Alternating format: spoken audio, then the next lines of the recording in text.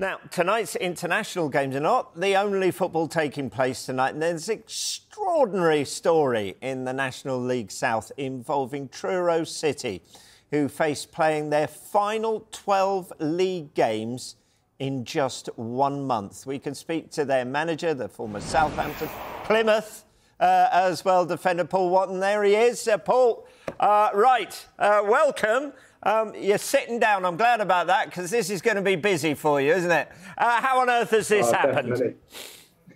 Well, it's just unprecedented situation. It's our new ground is getting built in Truro as we speak, which won't be ready until the start of next season. So we had to ground share in Plymouth with Plymouth Parkway. We haven't played there since early January. The weather was bad, and the pitch couldn't handle the weather, so we had a multitude of games called off. We then decided to ground share with Taunton, so we could get our games in, obviously. And the weather again has been non-stop rain. It's been terrible. Couldn't get a game on at Taunton, so we had to fulfill our fixtures, and the only ground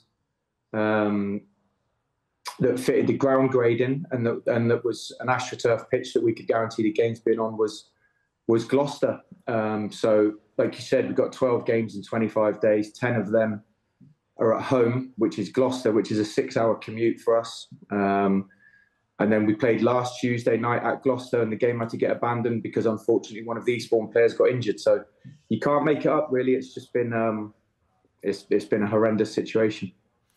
Yeah, I'm just wondering how many cats you've run over and or walked under ladders or something going on. Oh, my goodness. They don't call you lucky for nothing, do you? These are your remaining games.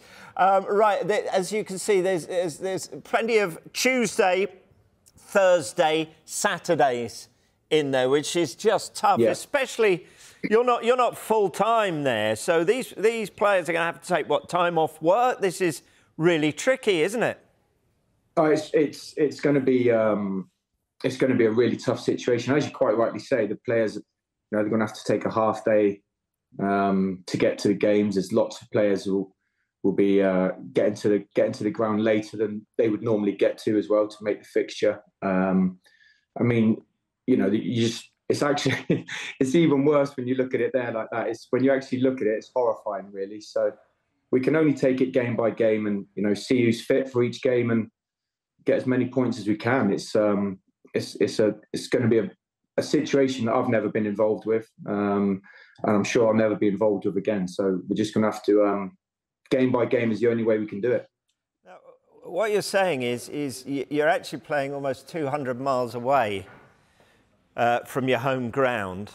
Yeah. Tonight, your opponents are Dartford, who actually have a shorter journey to Gloucester than yourselves do, which is just mind-boggling, isn't it? Rob, it's crazy.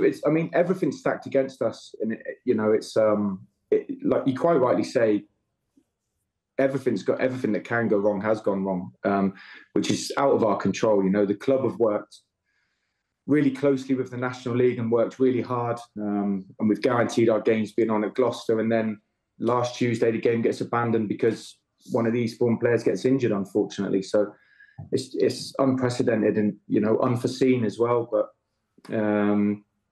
we've got 12 games to go, and it's we're saying we're at home to Dartford tonight. We've got 12 away games left. It's but the light at the end of the tunnel is the new grounds being built, and back in Truro for next season. So we've just got to dig in and get through as best we can this season. Yeah, because the fact 10 of your remaining 12 games are at home isn't really much comfort, is it? Because they are effectively away games.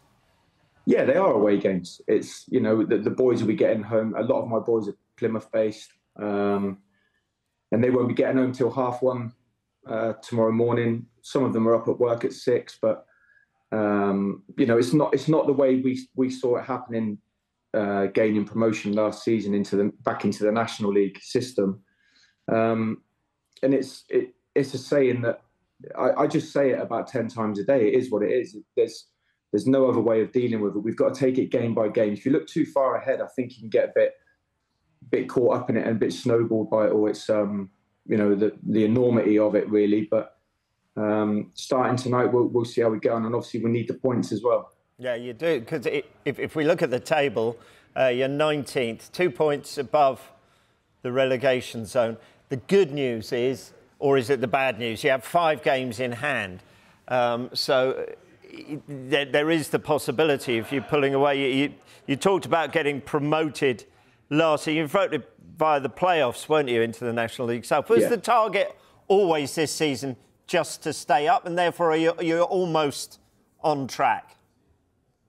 Yeah, I think the target for us this year was definitely survival. I think that's the first port of call when you're a promoted team. The league's very tough, as you quite rightly say. We're part time. I think there's 8 or 9 full time teams in the league now. There's a lot of top players and top teams, so it's difficult. And if we do achieve survival this year, it'll be a huge achievement by everyone involved with the football club. Yeah. I remember watching your career closely. We used to do the Goals Express on a Saturday night. When your name came up, you scored a lot of goals, actually, considering where you played on the pitch. But when you were a player, did you ever dream that management was going to be quite like this? Definitely not. Definitely not. It's very challenging.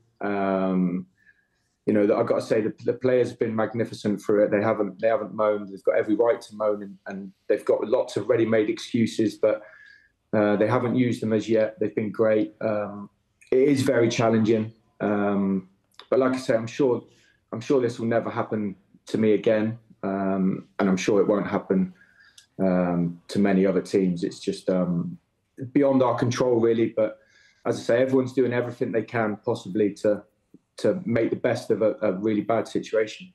Just because I've got a vested interest in this, Paul. How do you pronounce your surname? Wotton. Quite right, too. There you go, from Rob Wotton to Paul Wotton. Thank you very much indeed. Thank you.